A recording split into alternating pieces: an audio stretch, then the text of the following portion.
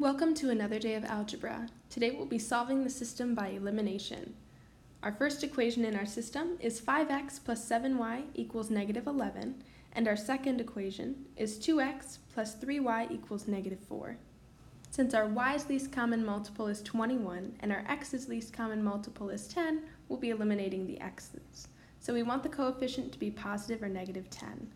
That means for the first equation, we have to multiply it by negative 2. When we do that, we get negative 10x minus 14y equals 22. And then in our second equation, we have to multiply that by 5.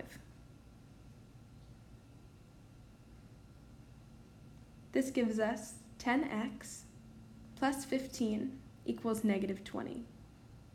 Now we can take our equations and combine them. So negative 10x minus 14y equals 22, and 10x plus 15y equals negative 20. Our x's cancel, our y's give us 1y equals 2. Now we can take 2 and plug it back into one of our other equations to solve for x. When we do that, we get 2x plus 6 equals negative 4. We subtract 6 to the other side and get 2x equals negative 10, so x equals negative 5.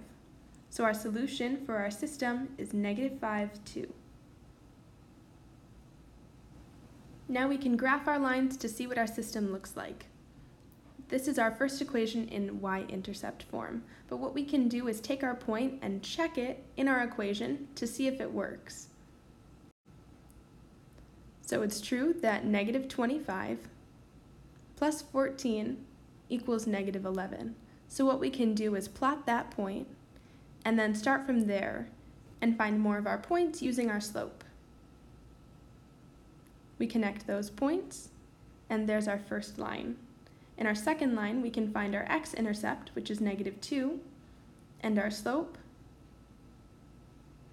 and graph it from there. So we plot negative 2, then go down 2 and over 3, down 2 and over 3. And there's our second line. We see that our lines are fairly close, but they only cross at one point, at negative 5, 2.